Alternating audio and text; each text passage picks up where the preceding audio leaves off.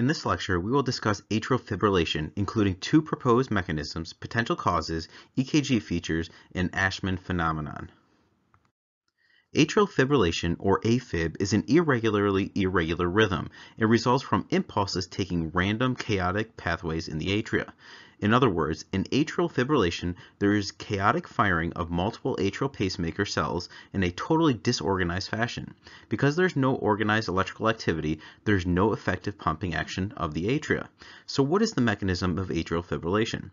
Well, it's actually not fully understood, but there are some things that we do know. We know that there must be some inciting event, such as some focal atrial activity or premature atrial contraction, and there also must be some substrate for its maintenance, such as a dilated left atrium.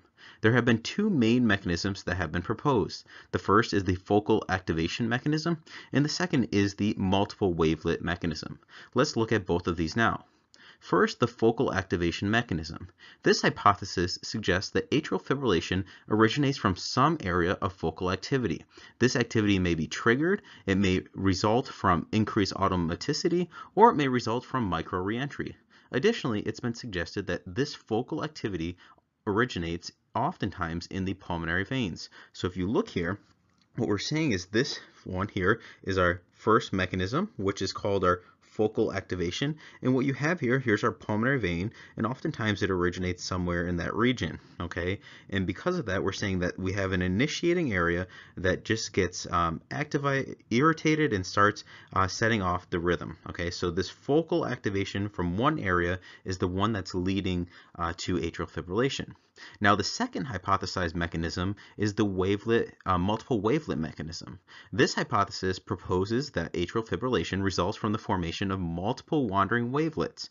The fibrillation is then maintained by reentry circuits formed by some of these wavelets. This mechanism is potentiated or amplified in the presence of left atrial dilation or enlargement, as the larger surface area facilitates continuous waveform propagation.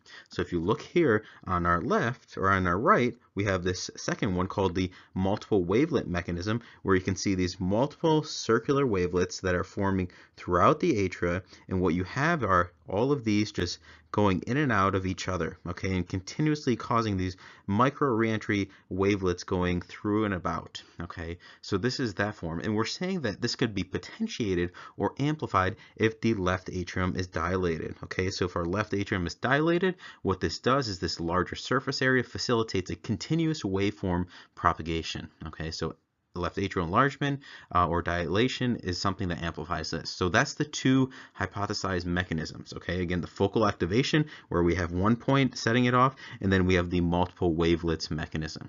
Now, some causes of atrial fibrillation include congenital heart disease, especially if it's left unrepaired. Cardiomyopathy can be a cause, drug toxicity, and rheumatic heart disease. Now, rheumatic heart disease associated with severe mitral regurgitation was formerly a more common cause of atrial fibrillation. However, it is rarely seen today as management has improved. Nevertheless, it's something to keep in mind with some of your patients. Now, some reports also suggest a rare familial form as a cause of AFib. Alright, so now on to the EKG features. So what can we see here? Well, on the EKG, atrial fibrillation appears as if there are no discernible P waves, and the QRS complexes are innervated haphazardly. Therefore, we said we call this an irregularly irregular rhythm. The ventricular or QRS rate or response is based on the occasional activation from one of the pacemaking sources in the atria. And it's because they are not paced by any single site, and therefore the intervals and complexes are completely random, irregular, and can be slow, normal, or fast. So again, we're saying there's no discernible P waves. If you look down here at a rhythm, these are no P waves that you can make out that are complete, okay? All of these throughout, no discernible P waves throughout this whole rhythm strip. And we also said this is an irregularly irregular rhythm, right? And actually, this is the most common of them. So what we mean by that is that the intervals between our QRS complexes, so if we take one R wave to the next, all of these R to R intervals are completely random, okay, or irregular. They're not the same intervals, okay, and we call that an irregularly irregular rhythm, okay, because what we have are these chaotic atrial pacemakers that are just irritated and firing, and then once in a while one can get through and get to the ventricles, okay. Now, if the ventricular response is fast, we call it atrial fibrillation with rapid ventricular response, or simply AFib with RVR. Intraventricular conduction is typically normal, and we will see narrow QRS complexes when present, unless there's some pre-existing intraventricular conduction delay, such as with complete bundle branch block, an accessory pathway, or rate-related aberrant conduction. Okay, so again, what we're seeing here are these narrow QRS complexes throughout, okay? Remember, between 70 and 110 milliseconds, okay? And we see that throughout. So our QRS complexes are pretty much the same unless there was one of those pre-existing intraventricular conduction delay, accessory pathway, or rate-related aberrant conduction. And we said if the response is fast, okay, so if it's a fast rate above 100, then we call this AFib with RVR. Okay, so if the response rate, meaning the QRS complexes, is fast, okay, we call that AFib with RVR. And what you would do, remember, when you take an irregular rhythm, you have to count the number. So imagine we have a 12 lead EKG, okay? Here's our 12 leads, our limb and precordial leads. Then we have maybe a rhythm strip or maybe two. And imagine we have lead 2 or V1 present there. What we're going to do is take all these complexes. They're all irregular throughout, okay? And we're going to count the number of complexes going across and multiply that by 6. So why do we multiply it by 6? Because remember, this EKG represents 10 seconds, okay? So 10 seconds times 6 gives us 60 seconds, which is 1 minute. So if you count the complexes going across, multiply it by 6, that'll give you the rate in beats per minute. And we're saying if that rate is greater than 100, then we have this AFib with RVR. Okay, so that's AFib with RVR, rapid ventricular response rate. Okay, now with regards to the baseline, it can be either coarsely irregular, which we refer to as coarse fibrillation, often with the baseline amplitude greater than or equal to 1 millimeter in V1, or it can be finely irregular, which we refer to as fine fibrillation, typically when the baseline amplitude is less than 1 millimeter in V1. Sometimes a general cutoff of 0.5 millimeters is used, but either way, it really doesn't change our diagnosis of AFib.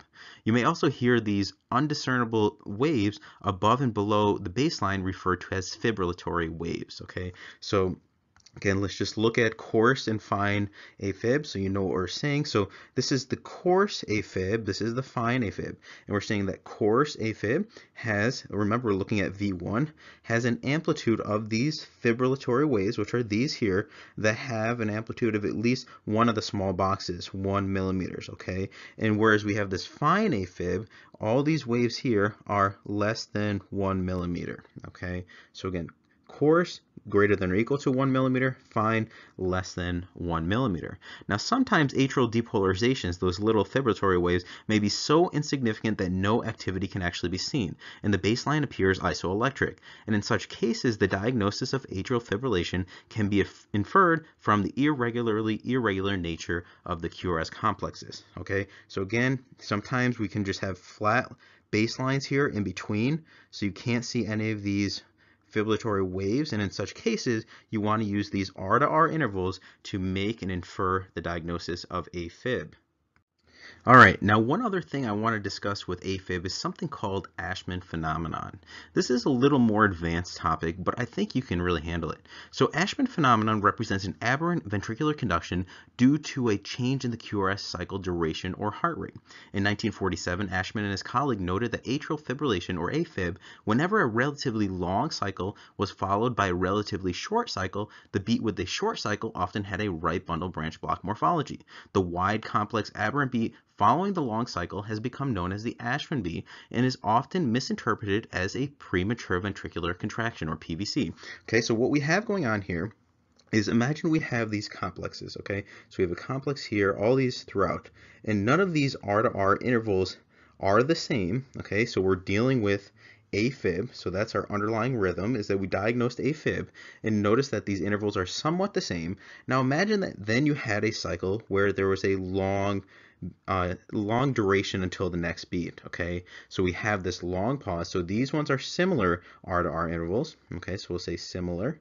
And then we have this long duration until the next one, all right? So we're saying after that long one, if you then have a cycle that is short, okay, so the beat then came here, this would be a short cycle. We would call this the Ashman beat. And we're saying this Ashman beat has a right bundle branch block morphology. And I know we haven't done bundle branch blocks, but what you'll notice, and something you can remember, is that these right bundle branch block have these rabbit ear morphologies, where we have these RS-R prime complexes, okay? And these RS-R prime complexes are the ones that can form and are considered this Ashman beat, okay? And pretty much you have this the right side, the right bundle branch takes longer, it has a longer refractory time, and we'll see. And that's why you tend to see the right bundle branch block morphology. Now, this aberrant conduction depends on the relatively refractory period distal to the AV node, as we've been saying. And this refractory period depends on the heart rate, or the R to R interval. The action potential duration, that is the refractory period, varies with the R to R interval of the preceding cycle. In other words, the shorter the R to R interval, the shorter the action potential duration. And the longer the R to R interval, the longer the action potential duration. So if we look at this, okay, so we're saying if we have a complex here to this complex, okay, one R to the next, and we'll call this, and then compare it to one here, notice that the one on the bottom has a longer one and the one on the top is shorter, okay? So because you have that shorter R to R interval, you're also going to have a shorter action potential duration, okay? And with this longer R to R interval, you have a longer action potential duration.